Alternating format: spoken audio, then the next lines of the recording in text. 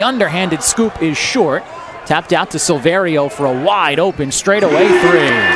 Omar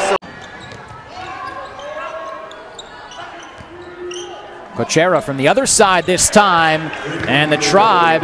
Simmons has to hedge a little bit. You're going to give Cramer open looks on a guy who certainly can knock them down.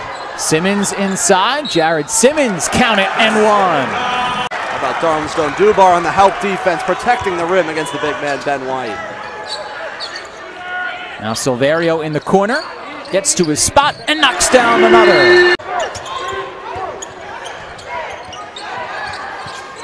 Rice inside, draws a foul on Cooks, count the basket. Burgess. He'll take a wide open three. Caleb Burgess, the shooter's roll. But not that early in the shot clock, and it was quite contested. Rice looking inside for Hatton, has it knocked away. Estrada will go to the rim this time. Aaron Estrada creating some space. 17 first half points for Omar Silverio. Knocked away inside, and Mikel Harvey. Job crashing the offensive glass there.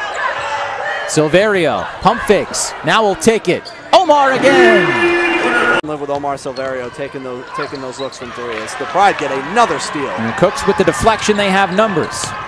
Zach Cooks finishes on the other end. 6 here in the second half as the Pride's lead is now 19. White inside, count it, and the foul. 20 wins, that's a hard number for a lot of programs to just hit.